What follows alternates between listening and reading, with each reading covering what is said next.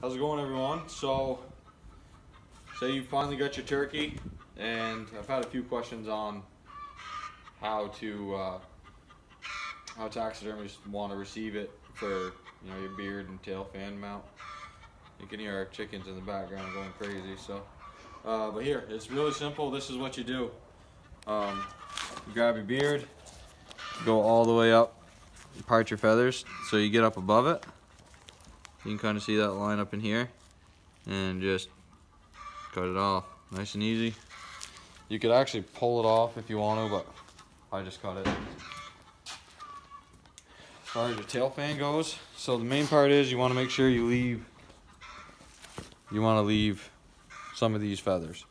So if you grab it from here, you're actually not going to need any of these on the back, but so I like to flip it this way and open it up.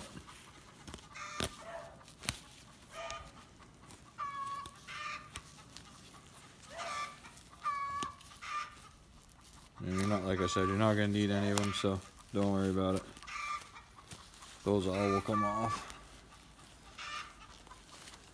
So once you get it opened up, you can kind of feel it as like a socket.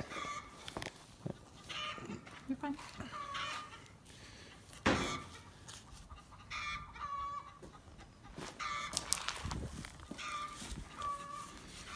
Just pull the feathers out of the way, and you'll kind of go down with it.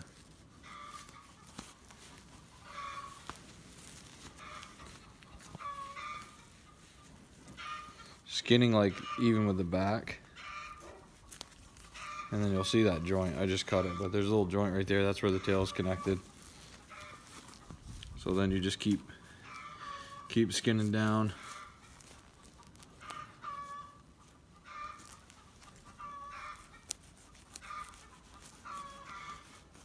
Just like that.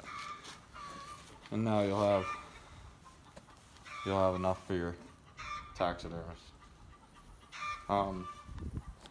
If you're not going to bring it to them right off, close it up like this and put it in a bag, put it in your freezer is your best bet with your beard.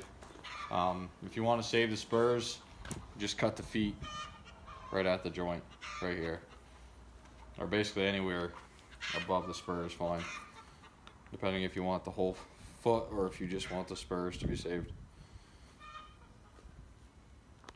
Season's almost over, well, about halfway through. Oh, actually not even quite, we still got a couple weeks. So we've had some crazy weather, but everybody's killing some birds, so get out there and have some fun.